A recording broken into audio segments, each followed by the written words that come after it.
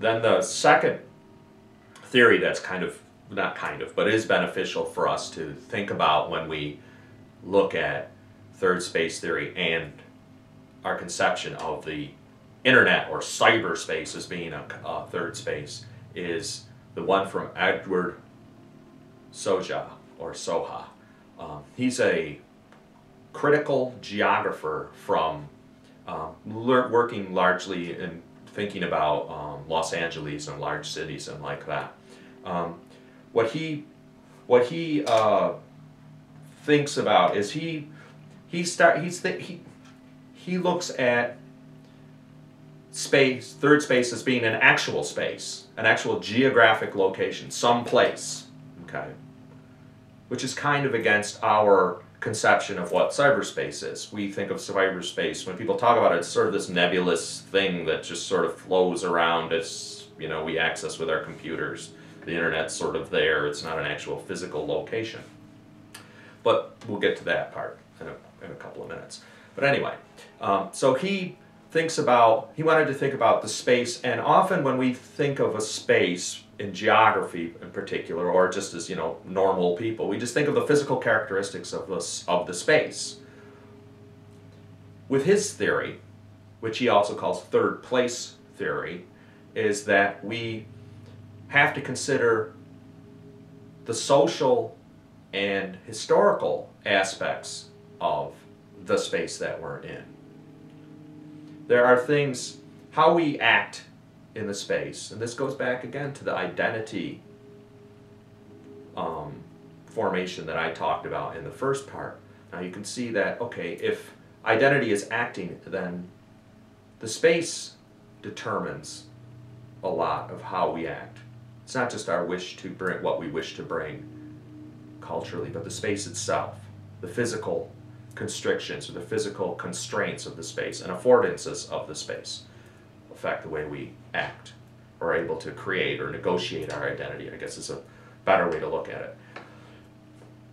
So he asked us to think about the actual space of the space, the physical characteristics, the historical uses and other ways that's links of that space, how it was created, why it came there, what made it, those kinds of things, how it's been used in the past, and the social aspect. What is this space? What is its function? Its function socially.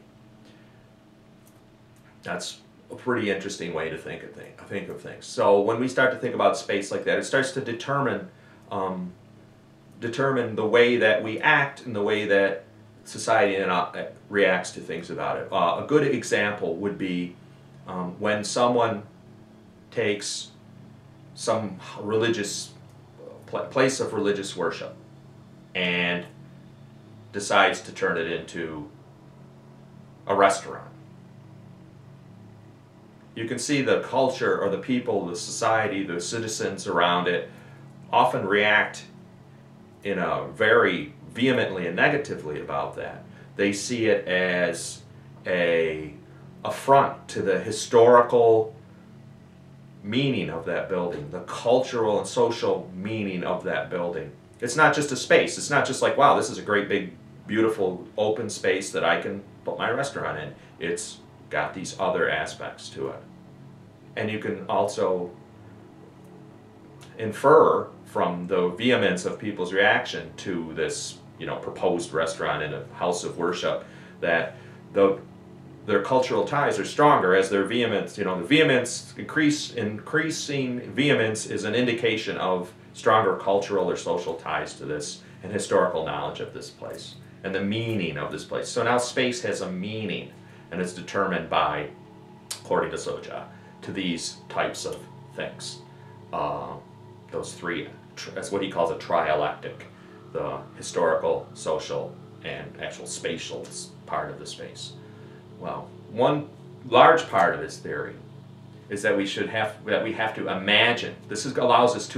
These three elements allow us to imagine new spaces or new uses of spaces that are projected or productive, and that we can project into the future, and that it could be a useful thing, or we can imagine how these types of things together would lead to some ultimate either demise of the space or sort of degeneration of the space, I guess is a way to look at it.